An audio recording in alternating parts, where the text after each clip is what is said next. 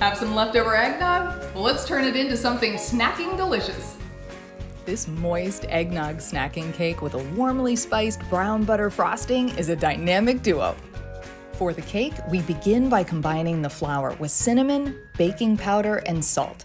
In a large bowl, cream the butter and sugar with a hand mixer, and then add in the eggs and beat until it's all well combined. Now we're gonna add in the eggnog and a little bourbon to flavor it up and give it a kick. Finally, the dry ingredients get added in and mixed all together. And just like usual, we're going to grease and line a baking pan with parchment paper and then pour in the batter. Pop it in the oven until it's lightly browned on top and then let it cool to room temp. For the spiced brown butter frosting, begin by melting the butter in a saucepan.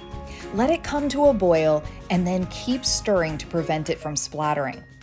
Then when you see the little brown bits floating to the top, remove it from the heat and let it cool to room temp.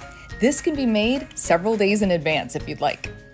Now in a mixing bowl, combine the browned butter that's been cooled to room temp with powdered sugar, just a little bit of powdered sugar at a time, and then add in the cinnamon, nutmeg, and ginger.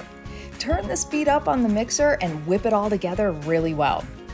Slather that amazing spiced brown butter frosting all over the top of the cake, and you are ready to dig in. Eggnog snacking cake. Great at any time of day. It's the little cake with a lot of flavor. You can find the recipe for this eggnog snacking cake with spiced brown butter frosting at homewithshay.com. Shay Ryan, ABC Action News.